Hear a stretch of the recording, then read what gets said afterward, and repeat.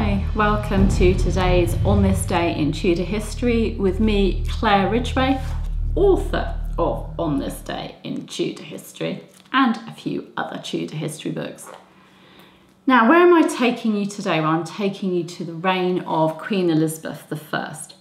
On this day in Tudor history, the 2nd of September 1591, naval commander and explorer Sir Richard Grenville died at sea from injuries sustained while commanding his ship, the Revenge, in the Battle of Flores in the Azores.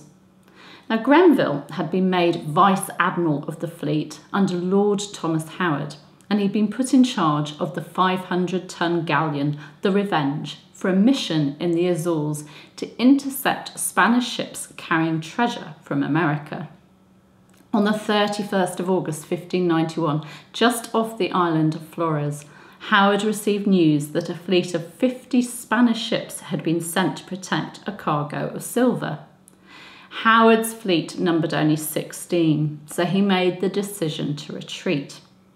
Now, it's not known exactly what happened, but it appears that Grenville decided to ignore Howard's orders and instead chose to sail through the enemy's fleet. A long battle ensued. In fact, it's said to have been around 15 hours of hand-to-hand combat. Grenville was fatally wounded and most of his crew were killed.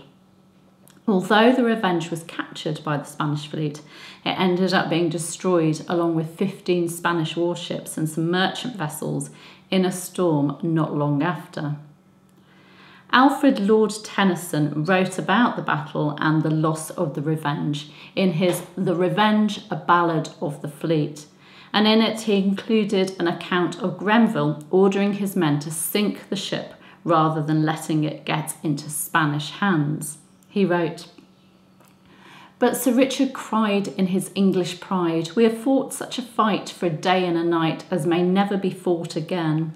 We have won great glory, my men, and a day less or more at sea or ashore. We die, does it matter when? Sink me the ship, Master Gunner, sink her, split her in twain, fall into the hands of God, not into the hands of Spain.'" And he goes on to record Grenville's actual death as well. "And the stately Spanish men to their flagship bore him then, where they laid him by the mast, old Sir Richard caught at last. And they praised him to his face with their courtly foreign grace. But he rose upon their decks and he cried, 'I've fought for Queen and faith like a valiant man and true. I've only done my duty as a man is bound to do.' With a joyful spirit, Sir Richard Grenville died, and he fell upon their decks and he died." Now, I'll give you a link in the description to read the whole poem for yourself. It's a very, very long ballad, but it's all about the battle, the loss of the Revenge, and of course, Sir Richard Grenville's death. So that's what happened on this day in Tudor history. We have the death of Sir Richard Grenville after a rather unwise decision to disobey orders and to actually head for the Spanish fleet and to try and sail through the line of their fleet. A decision that obviously ended up with his death. Sorry to leave you on a gloomy note, but that's Tudor history for you.